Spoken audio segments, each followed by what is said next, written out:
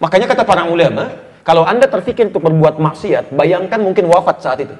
Itu untuk mencegah kita berbuat salah.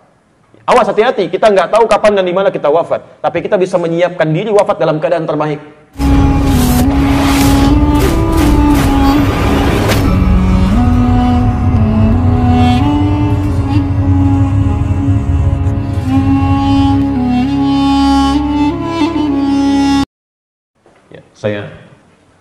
Kami punya seorang siswa yang diantara siswa daurah yang kami siapkan di sekolah kadar ulama.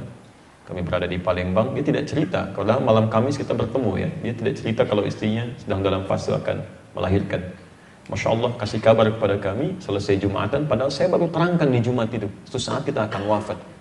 Alhamdulillah Ustaz, anaknya sudah dilahirkan, lancar, persalinan normal, sudah mendapatkan ASI dari ibunya. Tiba-tiba yang dilahirkan anaknya, yang kesulitan ibunya, jam 9 terjadi pendarahan sampai dengan koma, sampai dengan saat suaminya Jumatan dipanggil oleh Allah Subhanahu wa taala. Itu keluarga yang saya kenal sangat saleh, orangnya baik, istrinya saleha, dia bercadar juga, Masya Allah, luar biasa lah, dan sangat luar biasa tampilan kehidupannya itu. Saking sayangnya Allah pada perempuan ini, sudah kamu merindukan wafat yang sangat indah, sudah kamu wafat dalam keadaan jihad saja. Bukankah jihad perempuan saat melahirkan? Wafatnya syahadah, dalam keadaan dia berjihad. Masya Allah, hidupnya luar biasa, diisi ta'lim. Itu suaminya sederhana Pak, cuma jualan kebab, gitu kan? Dia mau belajar, tapi waktunya nggak terbuang. Dia belajar hadis, belajar talaki, belajar macam-macam, belajar Quran. Satu keluarga tuh datang, ya, dan hidupnya indah, hidup dalam keadaan yang terbaik. Meninggal pun wafatnya syahadah, itu yang paling diharapkan.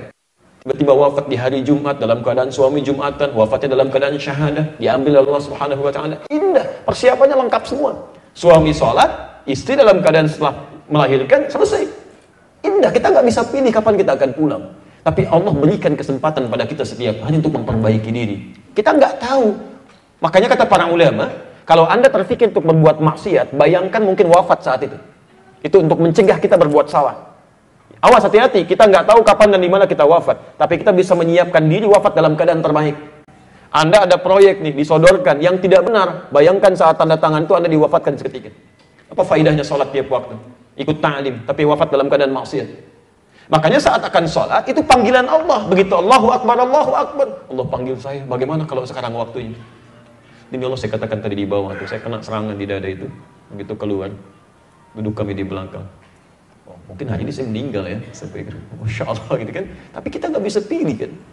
Ya, mungkin berharap meninggal cepat, tiba-tiba lambat. Mungkin berharap meninggal lambat, tiba-tiba cepat. Kita nggak bisa pilih gitu. Allah Ta'ala alam. Karena itu siapkan. Dulu di Qatar Bu, ada seorang perempuan. Dia sudah diangkatkan, malamnya mau ditampilkan, diperkenalkan. Saya dulu pernah kisahkan ini. Ya, maaf, begitu sudah dandan rapi, bagus, pakaiannya indah, ya, make upnya bagus. Ibunya datang. Hanin wakat saya. Ayo, waktunya tiba, kamu keluar. Begitu dia mau beranjak, tiba-tiba dia dengar adzan Isya.